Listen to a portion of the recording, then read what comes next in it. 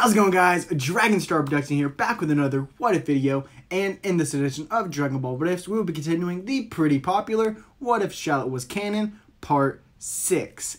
And last time we left off with a fight with Super Buu, who just absorbed Kakarot. Shallot tries to push Kakarot, but not even with his Super Saiyan 2 form, is cutting it against Buukarot. However, to Shallot's aid, his son Leek and Kakarot's son Gohan have arrived on the scene with their potentials released from Elder Kai.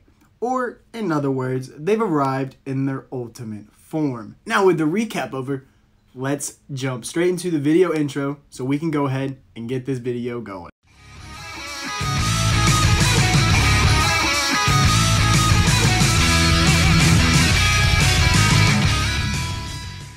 Leek and Gohan say no words. Instantly, the two would rush in at Buukarot. Buukarot wasn't expecting to be knocked way back by the two-its attack, but before he could even react, the two half-breeds stayed on the attack. Leek nails Buu straight in the stomach for Gohan just to kick him right across the jaw. Buu was going flying. In fact, Buu was panicking. He thought absorbing Kakarot, he wouldn't have this issue, but Buu decides to attempt to absorb one of the two. But this doesn't even work, thanks to Shallot blasting Buu before he possibly could on the sidelines. This causes Buu to rage out. He uses his candy beam, even throwing it towards Shallot. But Leek is absolutely not going to let that happen, so he jumps in and he actually is able to redirect the beam by punching Buukarot straight in the stomach, having the beam bend back, shooting into the air. Gohan then uses a Kamehameha, hitting Buu straight on. Buu is already more than defeated at this point. However, Gohan, Leek, and Shallot have no idea how to get Kakarot outside of Buu. Although the three are reluctant, they charge up their signature blast. So Shallot and Leek use a final cannon as Gohan uses a Kamehameha. The three maneuvers all wrap inside each other and collide into one big beam as it collides against Buu.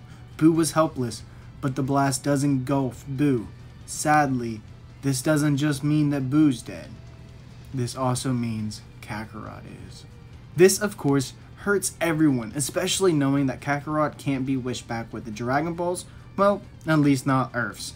That being said, Shallot uses his instant transmission to go to Planet Namek, using their Dragon Balls to fix all the issues that Bobbidi Buu caused, and this actually means that we're going to have a pretty easy time of peace with Kakarot actually being alive. And this is thanks to Shallot actually using his head and remembering that Namek has Dragon Balls. And with that being said, instead of talking about Battle of Gods right away, we're going to talk about the time of peace because a lot goes on.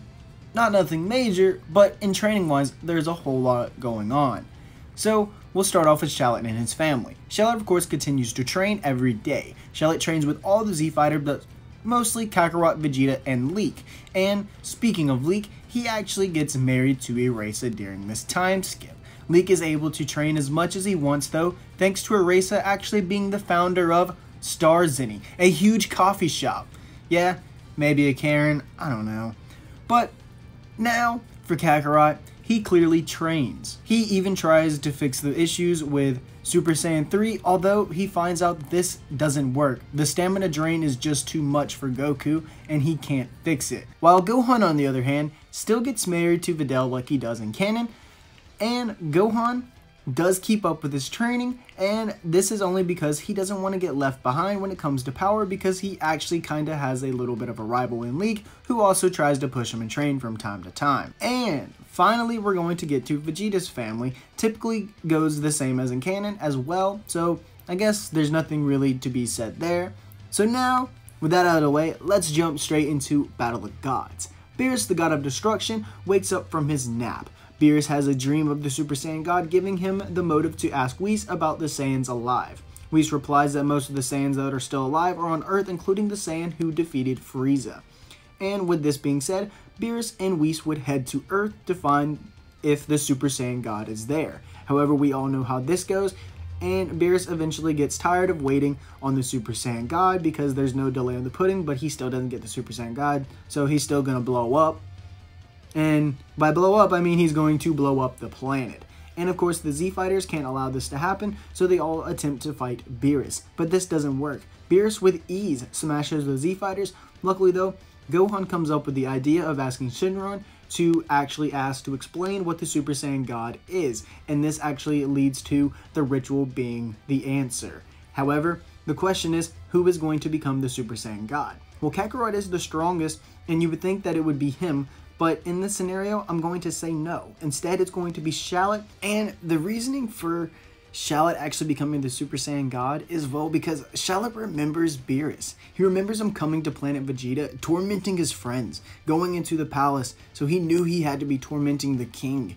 And this just rumbled all over Shallot. It angered him, and he's seen all this when he was a child, and it just brought back all those bad memories. And Shallot politely asked if he could have the ritual done on him. And I believe everybody would actually be okay with this. Shallot then stands in front of Kakarot, Vegeta, Leek, Gohan, and Goten, and this causes Shallot to actually transform into none other than the Super Saiyan God. And he charges straight towards Beerus without even saying a word, catching him by surprise. And Shallot, with each punch, thinks of the people that Beerus has hurt in his past, and Shallot is actually doing better than Goku was in canon. Actually, a lot better than Goku was in canon. And the fight would actually last long, as Shallot would then slowly start to fade back into his Super Saiyan form. Although not realizing it, as Shallot was still getting punches in, going straight in, nailing Beerus into the gut, catching him across the jaw. In fact, Beerus was impressed. If you want to say that Beerus was using 70% of his power, you might be saying that he might be using 80 now, possibly, because Shallot was enraged. With each punch, he was just getting madder and madder. But Beerus actually notices that Shallot fades from Super Saiyan God back to Super Saiyan, and he actually charges up a destruction ball, ready to end the fight once and for all. However, watching on the sidelines, Kakarot couldn't allow this to happen. Kakarot then would gather up all the Saiyans, including Trunks this time, and Kakarot was now becoming a god as well. The ritual was done on him, and then he would rush straight towards Shallot as fast as he possibly could, and luckily catching him in time right there to aid Shallot, push the ball back straight towards Beerus. However, Beerus just flicks the ball back as if it was nothing, destroying a planet. However, Kakarot then helps Shallot down to Earth, but Beerus then follows them. Kakarot gets into his fighting stance, but Beerus says no need. Instead, Beerus tells Whis to take Shallot, Kakarot, and Vegeta all to his planet to train. Beerus wanted a real challenge, and he believes that 3 Super Saiyan gods will be better than 1. And with that being said, Shallot, Kakarot, and Vegeta all would train with Whis, and I'd say the 3 improve much faster because, well, Shallot's there, and I'd say they actually all achieve Super Saiyan God and Super Saiyan Blue much faster. However, they're not only the ones training in this timeline, because Leek continues pushing his ultimate form alongside Piccolo and occasionally Gohan, who, like I said before, doesn't want to be left behind. But the biggest gain in power comes from Frieza. Yep, ROF still happens, pretty close to as in canon, at least when it comes to Frieza's revival.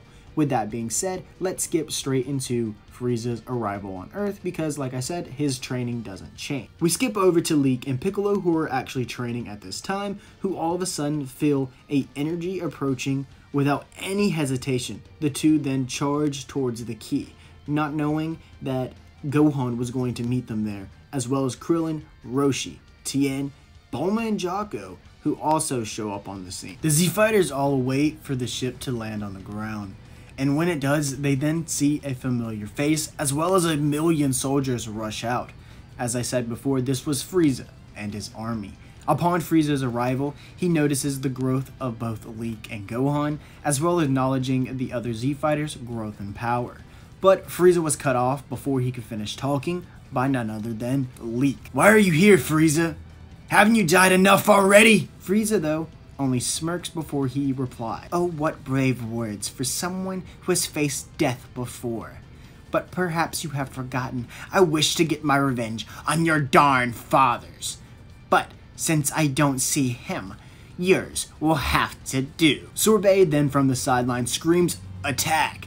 So the soldiers then charge right in at the Z-Fighters, but the Z-Fighters are all stronger than they were in canon, so they make much quicker work than they do in ROF. This, however, is when Frieza sends his big guns in, Sasami and Tagama. Sasami charges at Piccolo, while Tagama then leaps towards Leek, being the strongest of the group. Piccolo, though, is much stronger here, and he actually weaves most of Sazami's attacks until finally Piccolo charges a special beam cannon and nails Sazami right in the chest, killing him off. As for Leek and Tagama, this wasn't a fight at all. Right as Tagama went in for a punch, Leek then powers up to his ultimate form as he then dodges the punch as he blasts Tagama right in the stomach, obliterating him right then and there. Leek though then powers down to get ready to see what Frieza's next move was going to be. But Frieza had different plans. Frieza shoots a death beam right towards Leek's back as soon as he powers down. Luckily though, Gohan swoops in and shoots the beam off track due to a ki blast. And the only thing this does is piss Frieza off. Frieza powers up quickly into his final form as he then rushes the Z fighters. However, Frieza didn't go for Leek, he went for one of the weaklings. Frieza wanted his revenge, and to go for a swift punch, Frieza actually kills Tien before Frieza could do the same to Krillin. Leek, Gohan, and Piccolo would all intercept Frieza's punch, and the three are actually doing extremely well against Frieza at this time. In fact, they are actually have the upper hand against Frieza, and Frieza is actually feeling overwhelmed as he feels himself actually being pushed against the ropes, until he actually lets out an enormous amount of ki as Frieza transforms into his golden form. And as soon as Frieza transforms, he now has the upper hand, especially because the three were quite tired after trying to fight Frieza before, not taking the shot to kill Frieza when they had him in his final form. Frieza then beats the three down to a pulp until finally Frieza is ready to finish this fight off. So he knocks the three all into the ground as he then charges up a death ball. However, the ball doesn't hit the three. Instead, Kakarot, Vegeta, and Shallot decided to join in on the fight. After seeing the three laying down and all the destruction of their friends, Shallot, Kakarot, and Vegeta were all enraged. All three full-blooded Saiyans powered up to their strongest form, Super Saiyan Blue, and they then dived towards Frieza.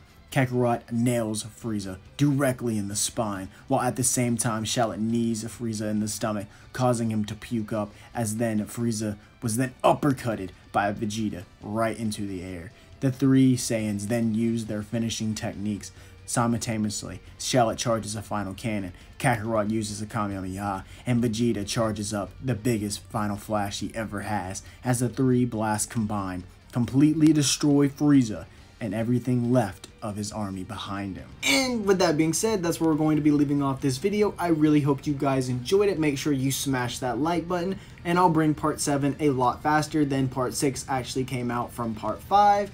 And if you want to see more What If videos, comment down below what you want to see, because I always want to engage with you guys. That's why I actually have a new Discord, so make sure you guys join it, and don't be afraid to @ me, just don't be repetitive with it, and I will answer your questions, thoughts, or whatever. I'm totally down to do that, guys. And with that being said, I'll catch you guys in the next video, or in the Discord.